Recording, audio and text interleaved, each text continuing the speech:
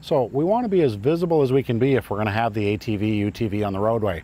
That can start with a high-vis shirt, so I'm nice and I'm visible. Of course, we're required to have the headlights on and any tail lights that are working.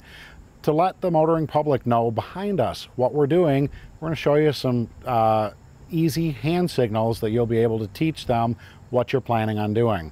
So if I'm driving the ATV and I'm planning on turning left, okay, to signal the traffic both behind me and in front of me, I'm simply going to put my arm out, straight out, that I'm turning left.